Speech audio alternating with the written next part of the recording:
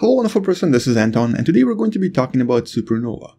More specifically though, supernova that may have influenced the atmosphere of our own planet in the last 40,000 years or so, because the recent paper that was just released not so long ago suggests that there are definitive signs of at least 4 major supernova influencing the Earth's atmosphere that can be detected inside the tree rings of ancient trees. In other words, let's talk about what happens when a supernova explodes somewhere in the Milky Way and has a bit of an influence on our own planet. Although just a clear clarification, we're not talking about supernova very close to planet Earth, something that would potentially cause a complete destruction of the planet, or something that would cause an extinction event, such as the one you're about to see here in a few seconds.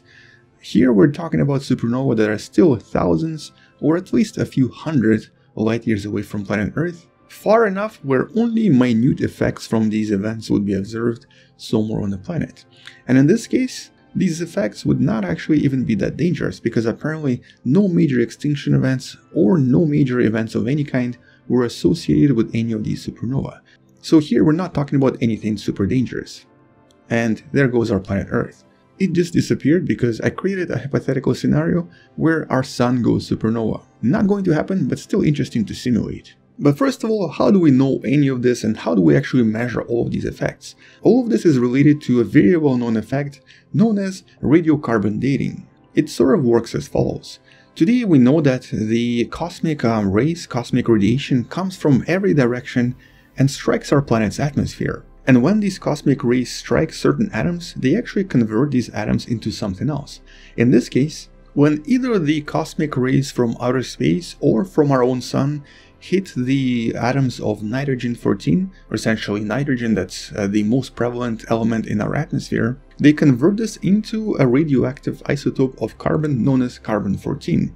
This isotope is not stable and will actually convert back into nitrogen after some time, with the half-life being roughly around 5,700 years, or approximately 5,500 years. And because of this, we can actually use the mathematical prediction model to try to estimate the age of a certain object based on the amount of radioactive emissions coming from carbon-14 in, for example, a tree, or let's just say some sort of an old artifact discovered in a cave somewhere that was created by one of our ancestors. I'm actually posting the link for this really interesting simulation / radioactive dating game that kind of shows you how all of this works, and you can also try all of this by yourself by using this dating game here, and by then trying to estimate the age of these different artifacts when you're already given the amount of carbon-14 present in a certain object. Like for example here, we can see that because there's about 88% of carbon-14 on the inside, it's most likely around 1000, and I would say, yeah, I guess just 1000. It's approximately 1000 years old. So here we can check the estimate, and it's going to tell us that we are correct. This was created by the team from Colorado University a few years ago, and it's actually a really good way of learning about carbon dating and about how we usually determine the age of various objects. But all of this is based on the assumption that the radiation or the cosmic rays coming from all over the place are more or less constant throughout the, let's just say, period of 100,000 years. The thing is, we know that our sun changes in terms of flare activity, for example. It also gets to be a little bit more active once in a while. We also know that other different cosmic events can influence the amount of cosmic rays coming toward our planet. And big events like supernova can definitely change all of these measurements as well. As a matter of fact, today we know that we are most likely moving through an ancient supernova right now, because certain observations do suggest that there's a slight increase in the radioactivity coming from various regions in our atmosphere. Today we refer to this as the local cloud. And so as a result, this is sort of what solar activity events and essentially carbon-14 measurements look like from the past 1,000 or so years. For the most part here, we assume that most of these increases in carbon-14 were actually most likely caused by higher activity from the sun and not necessarily from supernova or other events. Here's another interesting graph that shows you a correlation between the number of sunspots observed and the overall level of carbon-14 recorded in various trees, specifically tree rings, as those trees were absorbing the CO2 containing carbon-14, and allowed us to calculate how much of certain emissions were coming from the sun. But very recently, this particular study that you can also find in the description below argued that there were at least 4 major events that were not solar, they were not sun-related. In other words, 4 events that happened in the last 40,000 years may have actually been caused by something a lot more energetic, a distant supernova in this case. And specifically in this paper, the scientists were able to identify 4 unique events that most likely were supernova that happened in the last 15,000 years. And the way that this was done was pretty clever. By looking at the known nebula out there, such as 4 nebulae that we know were caused by supernova approximately a few thousand years ago, and by looking at various rings in ancient trees and looking at the spikes in those rings, 4 very specific events were identified in those rings, with major spikes of carbon-14 that then subsided over the next few years, suggesting that this was probably a supernova, because that's usually how long the supernova lasts. For example, today we know that the Vela pulsar that you see right there, that's extremely bright and very well known today, is located inside what's known as a Vela supernova remnant that most likely occurred about 12,300 years ago. And this was at a distance of about 800 light years away from planet Earth when it happened, and actually corresponded to an increase of about 3% of carbon-14 during that particular period. In other words, the radiation coming from this region increased by about 3%. So definitely not enough to cause an extinction event, but enough to raise the levels of radiation to possibly have some effect on some life on the planet. In this case, maybe increasing the chances for mutations slightly, and thus increasing the speed of evolution. Another supernova remnant that doesn't have a cool name happened around 7,700 years ago and was actually much farther away, about 2,300 light years away from us.